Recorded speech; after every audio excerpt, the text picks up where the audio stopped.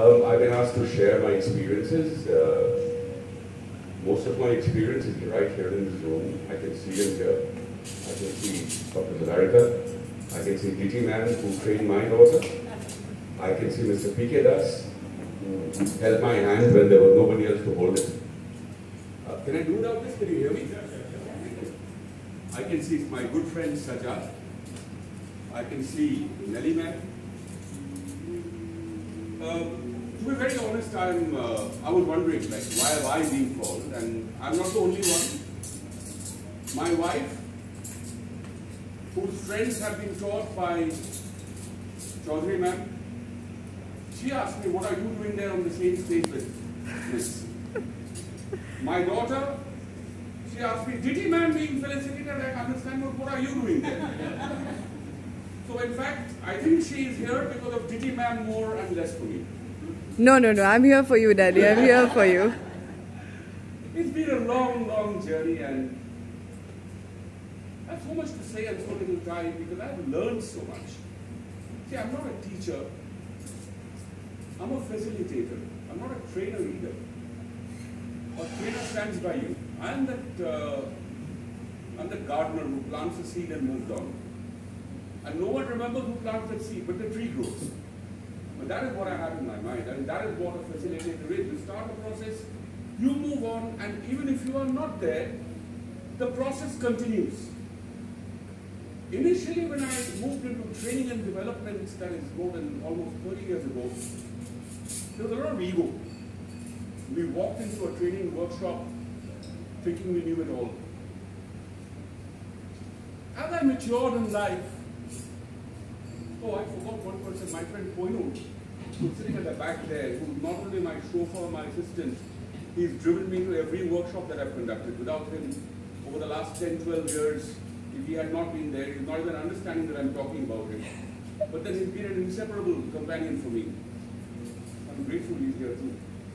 So I was saying that ego vanishes because you realize that you need to learn. And then I started learning. And I have learned so much from the people in my workshop. I won't call them my trainees, I won't call them my students certainly, but they have taught me so much. Whether it be knowledge, whether it be whatever, I've absorbed. I've become a sponge.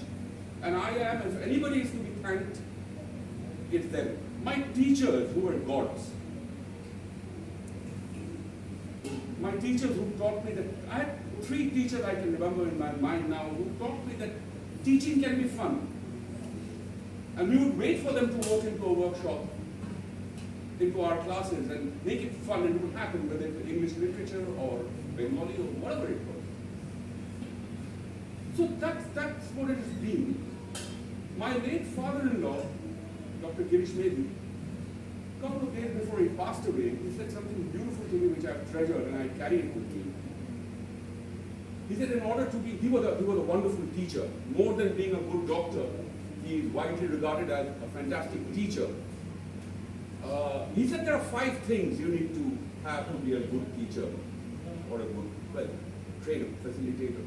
And he said first is vidya, knowledge. Then comes buddhi, intelligence. Then comes vachan, the communication skills to pass it down. Then comes bopu, the personality of a teacher, of a trainer, should be all-pervading, it should be impressive. And I think there's one more thing which is most important, and that is what I've been working on ever since that ego phase passed, and that is Vinay, or humility.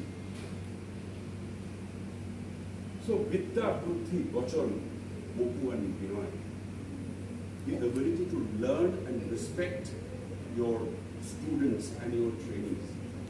I'm still working on it. There's a long journey left. I'm a little embarrassed to be here. I'm extremely proud. I accept this award in all humility for the gods who trained me, for my students, if I may call them that. And the worthies sitting here who have, I remember you allowing me to do a workshop in your institute. I remember meeting. I would see DT ma'am when I would go to pick her up in school and how she would handle the children. That was something to learn.